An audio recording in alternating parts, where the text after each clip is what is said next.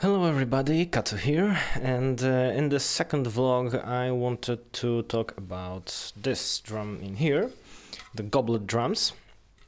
These are the family actually of many different types of drums.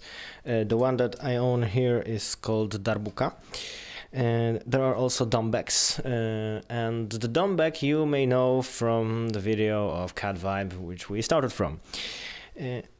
So these are among one of the oldest drums, again, just like with the frame drums, but there are foundings of goblet drums as early as 1100 BCE.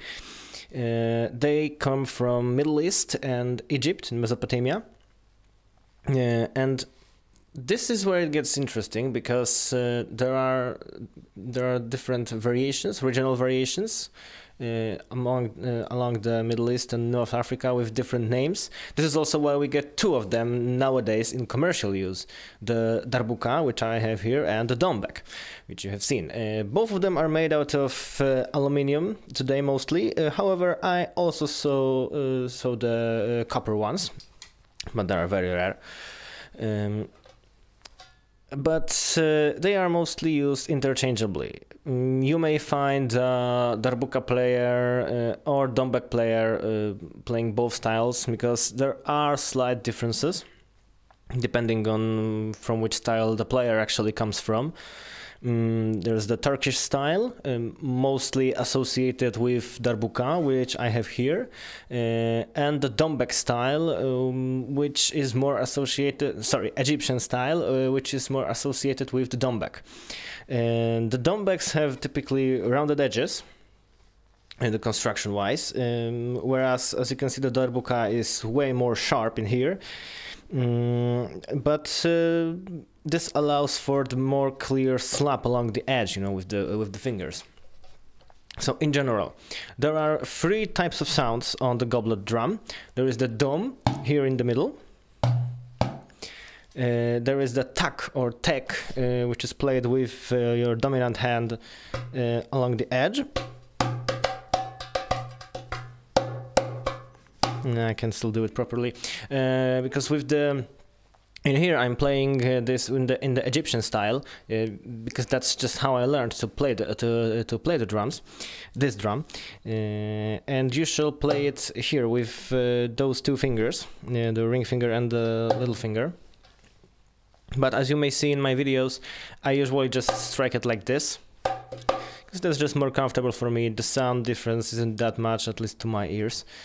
So from the tak or tek, there's also the ka, which is played with the other hand. In this Egyptian style of playing, usually played in here with middle and ring finger bent. But how about the position? Because this is where you can see the difference in the most clear way visible. The one that, like I said, the one that I use is the Egyptian style, so I actually probably should have the doumbek instead of darbuka. But like I said, those drums sound so similar, they are basically used interchangeably. And you can compare the sound of my drum to the sound of Mr. Bill from the beginning. It is very similar, similar construction, similar alloy material, so they are used interchangeably. You can see darbuka players using both styles and doumbek players using both styles. But okay, so with the Egyptian style, which is probably the most distinct for the goblet drum, by the way, at least from what I've seen. So you have to sit fairly low. I'm here still a bit too high, but this is just as low as my drum throne allows.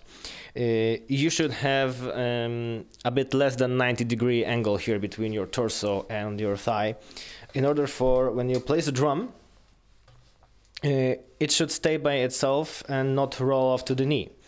But as you can see, because it is heavier on this side, it will fall off in this direction. So you close it with your other leg, and here you have now a secure drum hold.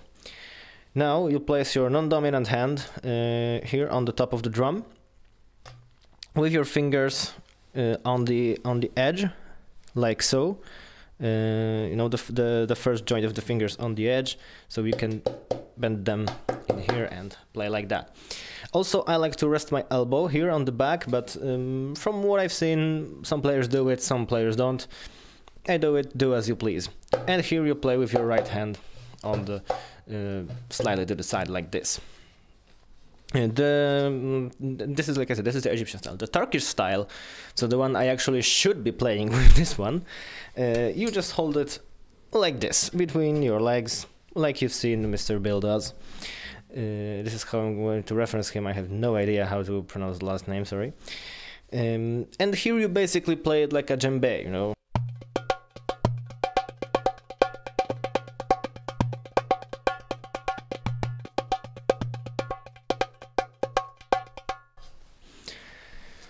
But when you use the Egyptian style, you play it more like this.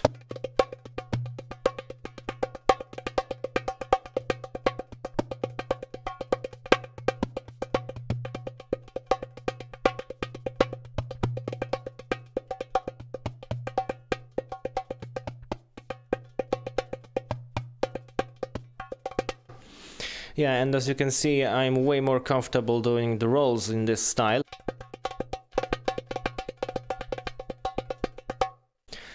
And this is also regarding the construction, you know, the Egyptian style has this rolled edges, which apparently makes the rolls easier. I'm not sure personally, because I haven't really played the doumbek, and I just never had it. I've never had played doumbek, so I don't have a comparison. With here, well, it does get a bit painful if you struck too hard or if you slightly miss, because you basically hit with your joint bones. But I get used to it, you know. That's when you play it many times, you just roll with it. But okay, also one thing about the construction of goblet drums, which I quite like, is that the design itself is, well, pretty interesting. I mean, you have here the regular drum, you know, but here when you strike it with, when you strike the bass, you know, here you have this tube which really enhances the bass tones, you know, bass sounds. It works less a bit like a bass reflex. Which I really like. It's so simple, yet at the same time it really works wonders, and this is also why you have this very distinct sound. You know, you hear the goblet drum and you instantly know that it is it, that's it. English language is hard. Okay, so I guess that's it for the goblet drums. Not much more to say about that, about them. So, like I said, the Middle Eastern and Egyptian origin. Again, one of the oldest drums, metal alloy, and those two different ways of playing that are basically interchangeable.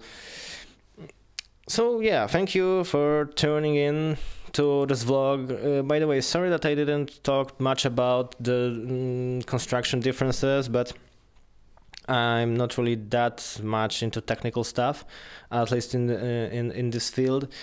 And I mean, I think the video of Mr. Bill is so viral that everyone now knows how his drum looks like. You can see how my drum looks like, and this is basically what we have. What we have, you know, those two variations are the ones that are most widely used today commercially, even though. You know, with the actual tribes of that invented the drums, there are many different variations, but those two are most widely used and commercially available. So I think there's just no point in rambling further about the cosmetic differences between all the different regional variations. I mean, maybe I should, but they are just not that common, you know, and probably you just play them anyways, just, you know, either with this or the Turkish technique. So anyway, thank you all for watching. This was the vlog was supposed to be every other week, but I think now it's becoming more of a monthly thing. So yeah, we will see about that, how it will turn out, if it will remain a monthly thing or it will actually be every other week. But I guess you prefer to watch me play rather than talk, so maybe we will keep this once a month. Anyway, thank you all for watching, check out my other videos, and see you soon. Bye.